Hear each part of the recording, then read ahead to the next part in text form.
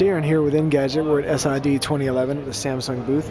We're taking a look at some Electrowetting displays. These are the fruits of the Liquavista acquisition, and this is the color reflective screen, and this is a 6.2 inch screen. This is just marginally larger than the 5.7 inch screen shown off by Mirasol, subsidiary of Qualcomm.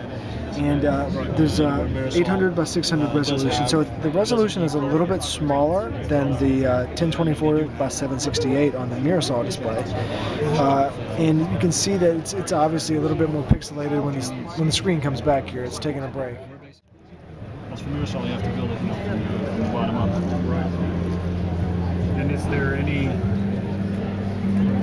I know you said when you crank the refresh rates with static displays, you get power saving. Like, what is it if you've got everything rolling as it should? What's the power differential between Electrowetting and standard LCDs? Like, is it same difference?